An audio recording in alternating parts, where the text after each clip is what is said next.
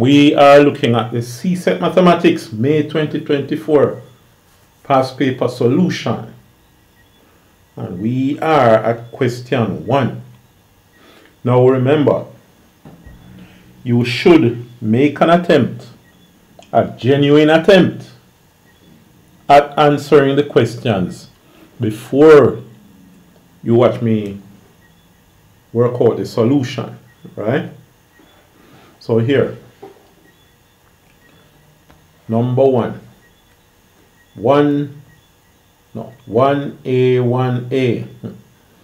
Calculate the value of, you have the square root of 7.1 squared plus 2.9 squared. Giving your answer correct to two significant figures. Now, you are allowed to use a calculator here. It's not paper one. No, don't just use a calculator and get the answer and write it down. You should show your working step by step. You have 7.1 squared. Let us get our calculator, because we can use calculator in paper 2.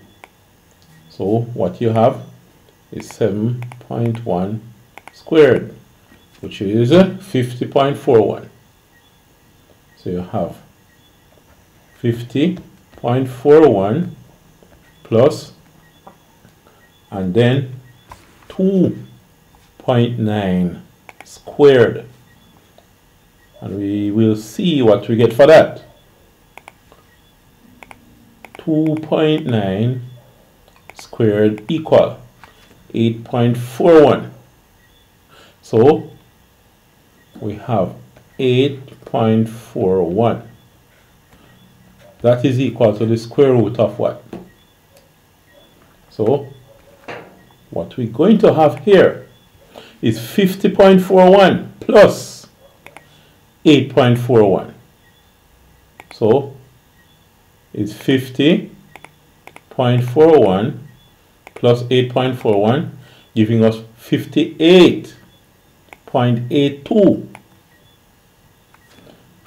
Now that's 58.82.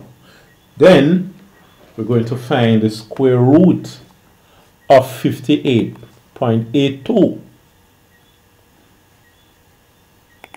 So the square root of that equal, now it's 7.66941, and it goes on, but you're asked to give your answer to two significant figures. Now remember, the number of significant figures is the number of digits that you see as you look from left to right, with the first non-zero digit being the first significant figure. That means with 7.669 and so on, you could write as many zeros as you want before the 7. They don't count. You don't need those zeros, alright? What you need is the 7 and then any number to the right. So, to two significant figures, it is 7 point.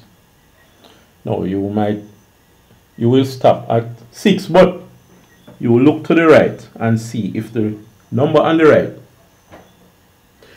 is 5 or greater or less than 5. If it is 5 or greater, you're going to add 1. You're going to go back and add 1 to the 6 to make 7. It is indeed the number to the right of the 6 where you stop is actually 6. So you come back here and add 1 to this. So it's 7.7. Right? So it's 7.7. And I have another video showing the reasons why the rule for rounding off is like that. Right? If you haven't seen it, or if you're not understanding exactly why, you can just put it in the comments.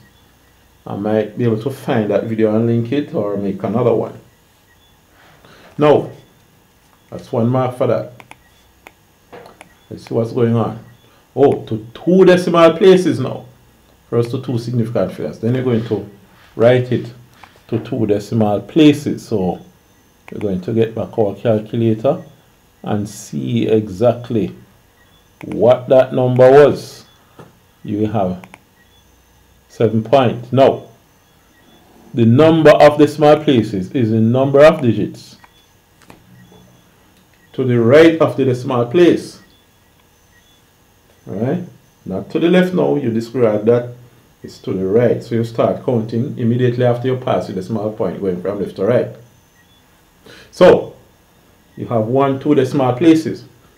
You plan to say it is 7.66, but you must look at the number that follows the last 6.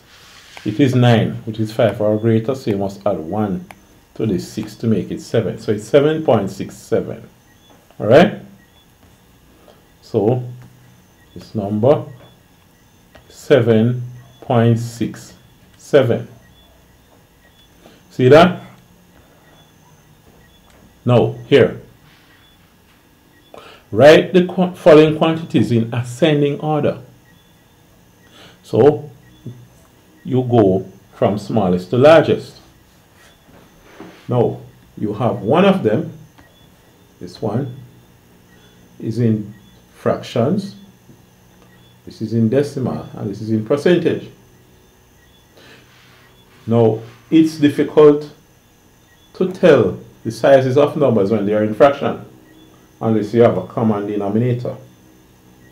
It's easier when they are in decimal, but it might be a bit easier on the brain if you put them in the form of percentages. Alright, so let's put everything as percentage.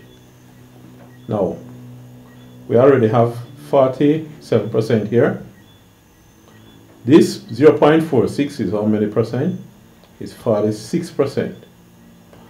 So you know that something 46, 47. 47 is to the right of 46 because it is larger. What about 12 over 25? Where will it go? Well, you want that in terms of a percent.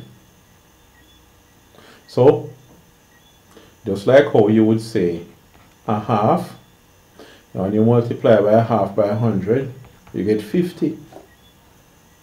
So, a half is 50%. Per means out of. Cent, from the Latin word centrum, 100. Alright?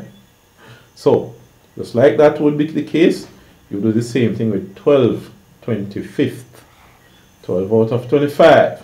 So 12 out of 25. We want to see what 12 out of 25 is as percentage, since we have the others in percentage. Alright? This is 46%, this is 47%. We want the 12 out of 25 as a percent to see exactly where it would fall in this order. Now, if 12 out of 25 times 100, right? To convert this to percent. Now, 25 into 25 one time. How many 25 do you have in 100? This is 4. And 12 4 is 48%. Now, you have this, but the 12 out of 25 would go the highest to the right. It's 46%, 47%, 48%. Now, you're not going to write all of them as percentages in the answer. What you're going to say is the 0.46 is the smallest. You just converted them to percentage to see what they are. But they did not give you these numbers in percentage. They give you a fraction, a decimal, and a percentage.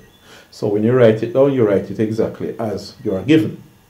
We only converted it to percent to easily see which is larger than which.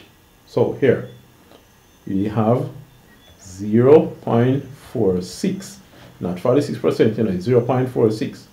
That's the smallest. In the middle is 47%. You are given it as percentage, alright? So 0.46 is less than 47%. and 47% is even less than 48%, but you're not going to write 48%. This is what you're going to write, 12 out of 25, all right? So it's 12 out of 25. All right, so that is what we have. Next time we look at the next part of question 1.